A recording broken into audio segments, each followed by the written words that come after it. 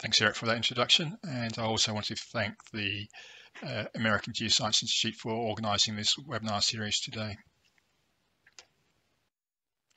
During the presentation today, I'll give a quick overview of what data has been released by the Critical Minerals Mapping Initiative over the last 12 months, followed by basically a tour of the portal, and then going on to how to use the web services in other applications. So things like loading the CME data into GIS software and working with the web service outside the portal. It's been quite a busy 12 months for the Critical Minerals Mapping Initiative. We've released a new deposit classification scheme, along with basically a release of a new global ore deposit geochemistry database. This database contains nearly 10,000 geochemical samples from about 1,500 ore deposits around the world. We've also reclassified the deposits using the new classification scheme and delivered the databases as web mapping and web feature services. We've also released a sedimented hosted lead zinc mineral prospectivity maps for North America and Australia. This includes classic dominated lead zinc mineral systems, as well as Mississippi Valley type zinc lead systems, and the data has been made available through the Critical Mineral Mapping Initiative portal. Over the next few slides, I'm just going to give you a quick tour of the CME data portal. It can be accessed via the link URL at the top, so criticalminerals.org.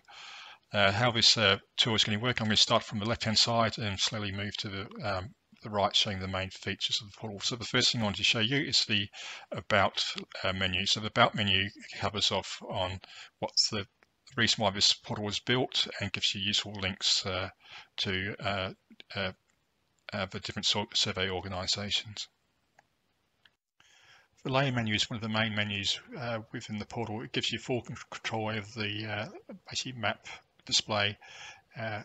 For example, we can actually change the base map, as shown here. We've got a series of different base layers which we can actually change.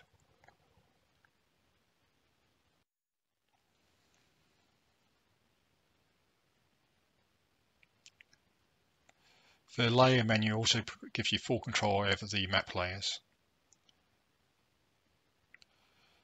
So you can actually tell that the layer is turned on by the fact that it's a different color. So there's buttons to fit to the zoom into the extent, add or remove the layer, change the opacity, change the style, view the legend. The About button provides more information about the particular layer in question. It also has the button to copy the web service URL, so you can take it into other software packages. It also has a basic download link. So the formats that we currently support are CSV, JSON, KML, and shapefile. We also have a link to the basic web service details, so this provides more basic contextual information about the particular layer. The other button we have is filter, so we can actually filter the data basically on the fly. This is very much similar to like a standard GIS package, so we can set up different filters. So for example, we can quickly filter on basic deposit environments. So here I'm just showing the basin hydrothermal deposits. Users also have the ability to add their own data to the portal via the custom layer. So for instance, a user can add shape files, CSV, ASCII files, and things like geotiff raster imagery, as well as adding basic web services that are not currently in the portal. There's also a inspection tool, so if the user clicks on the basic data point, it brings up the information about that individual point. As I previously mentioned, we've also recently released a prospectivity model for sediment-hosted lead-zinc mineral systems for North America and Australia. There is an accompanying paper that Chris has released in Ore Geology Reviews that explains the methodology that was used in detail.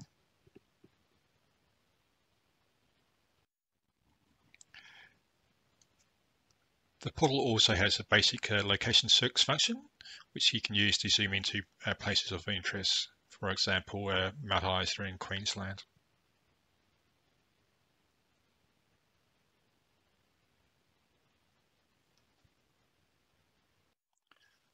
The portal also has links to publications released by CME in the last 12 months. They can be accessed via the Data and Publications menu on the left-hand side. And one of the recent examples is the new deposit classification scheme, as you can see here. The basic menu has basically a link to the actual catalogue, as well as the direct download link to the publication itself. We've also been developing a series of analytical tools. So we've got some simple basic profile tools so that users can actually visualize elevation data.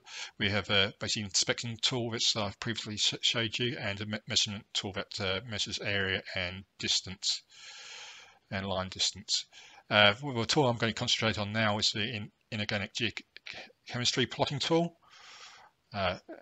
Which can be accessed here. So this tool uses the deposit geochemistry data that I previously showed.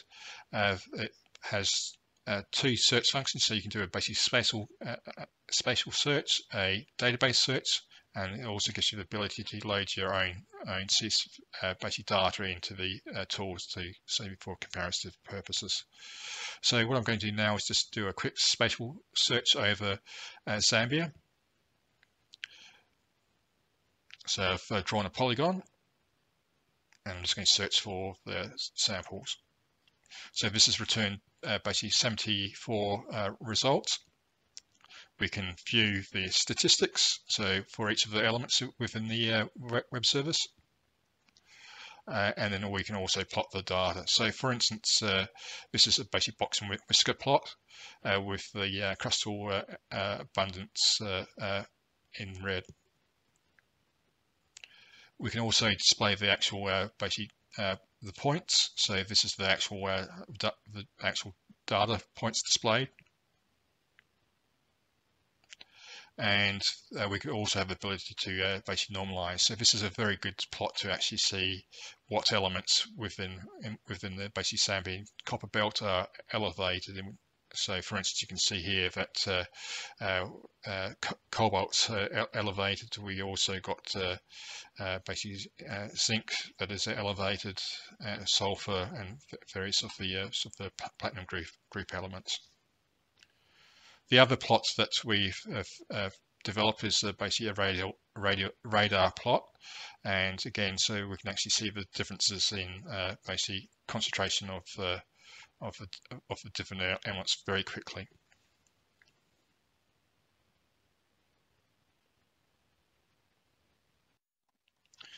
I'm going to quickly show you some of the other features of the portal as well. So first of all, we've got a shared map feature. So this creates a shared map URL so you can share with your colleagues.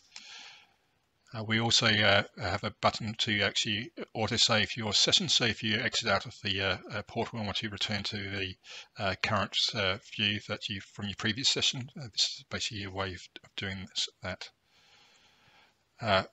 The portal also has basically a 3D globe, so you can view the datasets on the globe, as well as importing your own 3D datasets into the portal as well.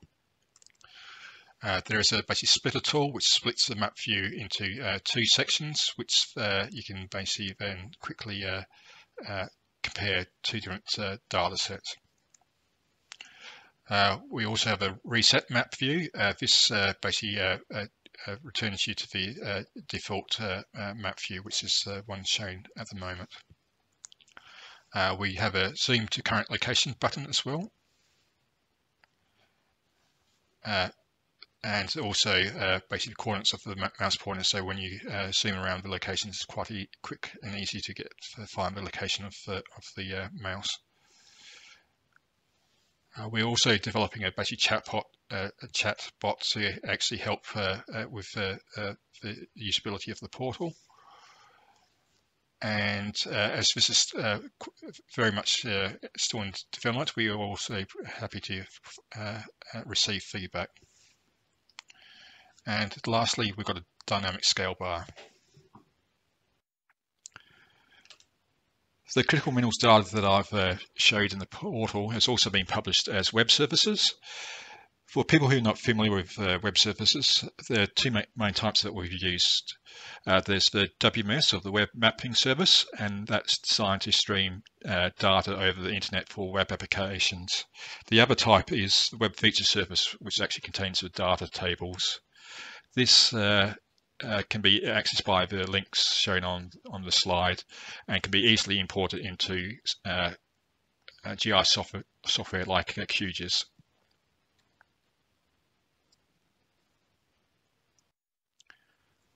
This rather complicated slide is just showing examples of the various requests you can make of web services. So the first URL is a WMS get capability request, and that's basically providing basic information about the web service and particular information about the various layers within that web service. The second URL is a WFS describe feature request, and that's returning information about the actual data table. So the basic field names, if it's a free text or numeric values, for instance. And the third and fourth URLs are actually get feature requests. So a get feature is actually requesting the actual data tables.